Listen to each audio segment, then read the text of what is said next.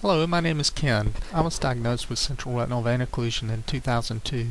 I'm not a doctor and I have no medical training, so remember to consult your physician without delay when making medical decisions.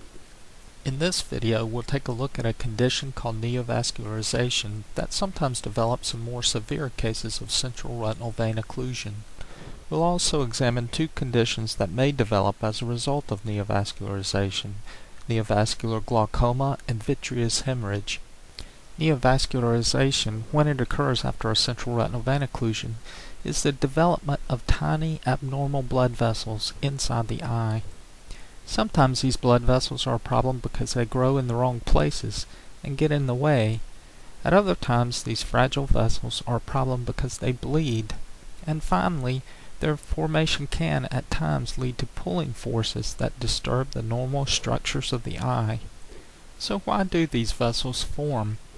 Normally, when tissues in the body become starved for oxygen, those tissues release chemicals which encourage the development of new blood vessels. One of the most important of these chemicals is a protein called vascular endothelial growth factor, abbreviated VEGF and pronounced VEGF. These chemicals stimulate the sprouting and growth of new blood vessels from existing nearby blood vessels. And these new blood vessels bring an alternative source of blood to the oxygen-needy tissue. This normal process is called angiogenesis.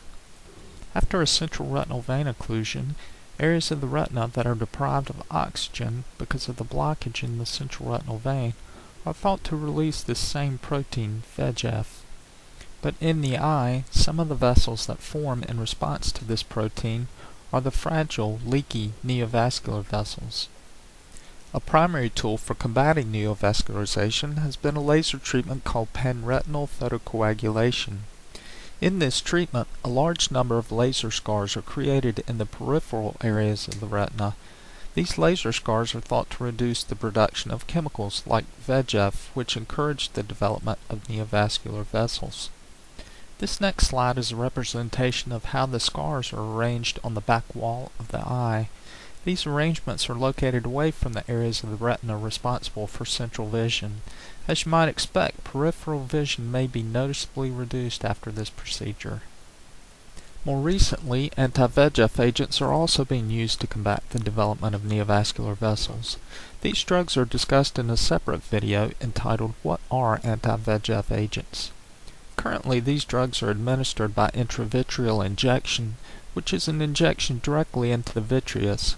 This is explained in the video, "What is an intravitreal injection?" One of the most serious eye complications that may follow the development of neovascularization is a condition called neovascular glaucoma. Neovascular glaucoma is characterized by higher than normal pressure within the eye, which can be very painful as well as damaging to vision. To see how this pressure develops, let's take a look at an illustration of the front of the eye. The front part of the eye is filled with a clear, water-like fluid called the aqueous fluid, which delivers nutrients to structures at the front of the eye.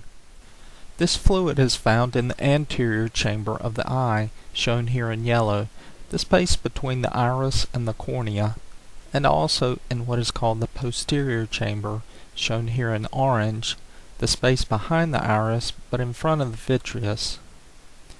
In a normal eye, this fluid is produced and then circulates around from behind the iris. Most of the fluid exits the eye through a spongy, filter-like structure called the trabecular meshwork. This meshwork is located in an area called the angle, highlighted here in yellow, where the cornea and iris come together. Once through the meshwork, the fluid travels through tiny channels and is eventually taken into the venous blood vessels of the eye.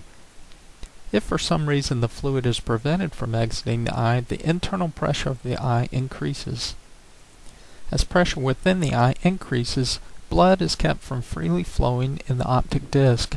Over time, the optic nerve loses tissue mass, resulting in an optic disc whose profile has a deeper than normal cup-like shape. This damage to the optic disc may result in reduced vision. Neovascular glaucoma develops when abnormal blood vessels form on structures at the front of the eye, causing the interruption of fluid outflow from the eye.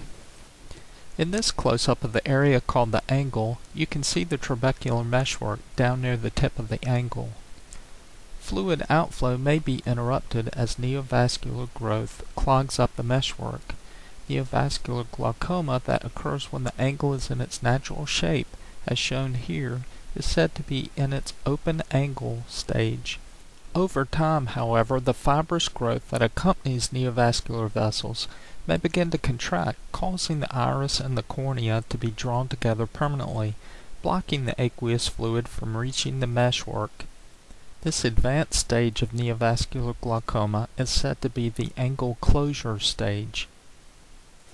The primary treatments for neovascular glaucoma include the strategies mentioned earlier in this video, aimed at stopping the spread of or getting rid of the neovascular vessels.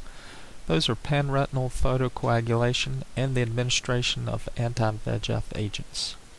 A number of medicines, both eye drops and oral medications, are available to treat pain, inflammation, and internal eye pressure. One surgical option may be the placement of a glaucoma shunt, also known as an aqueous shunt tube or drainage device. A glaucoma shunt is a tube which acts as an artificial passageway for fluid to exit the eye. Typically, a small tube is inserted into the anterior chamber of the eye. Aqueous fluid flows through the tube to a disseminating reservoir which is sutured to the top outside wall of the eye. The tube and the reservoir are covered from sight by the conjunctiva.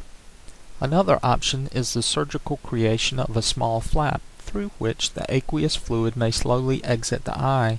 This type of procedure is known as a trabeculectomy or glaucoma filtering surgery. When other options fail, a procedure called cyclophotocoagulation may be helpful. In this procedure, a laser is used to damage the structure inside the eye where the aqueous fluid is produced. The idea is to reduce the production of fluid, but not to the point where the eye loses too much internal pressure. These are just a few of the possible treatments, but if left untreated or if the treatments are ultimately unsuccessful, the condition may progress to the point where surgical removal of the eye is warranted. Another complication that may develop after the formation of neovascular blood vessels is a condition called vitreous hemorrhage. You may recall that the vitreous, shown here in yellow, is the clear jelly-like substance found in the central cavity of the eye. When bleeding occurs into the vitreous, this bleeding is called vitreous hemorrhage. It's very possible that a vitreous hemorrhage is caused by a retinal hemorrhage, where the bleeding makes its way from the inside of the retina out into the vitreous, especially early in the course of central retinal vein occlusion. But later in the course of central retinal vein occlusion, the vitreous hemorrhage is more likely caused by the development of neovascular blood vessels originating from the back inside surface of the eye, from the optic disc, or from the retina. The visual effect of bleeding in the vitreous varies widely. Severe vitreous hemorrhages may suddenly block almost all incoming light from properly reaching the retina. In milder vitreous hemorrhages, floaters may be the prominent problem. Floaters are often described as dark spots, strings, or spider webs that float in and out of the visual path. A reddish tint to color perception may also be noticed with vitreous hemorrhages. Vitreous hemorrhages may clear on their own over time. Floaters may gradually drift down out of central vision, and blood may be reabsorbed. But the process is quite slow. Complete clearing can take months after the bleeding is stopped. Alternatively, vitreous hemorrhages may be cleared surgically using a procedure called a vitrectomy. During a vitrectomy, small instruments are passed into the eye through the white of the eye. These instruments are used to remove blood and vitreous while at the same time infusing a replacement saline solution.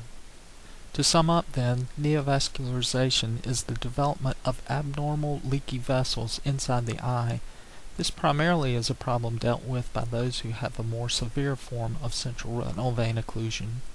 Your doctor may schedule frequent follow-up visits for the first several months after an occlusion so that any problems with neovascularization can be caught early and treated promptly.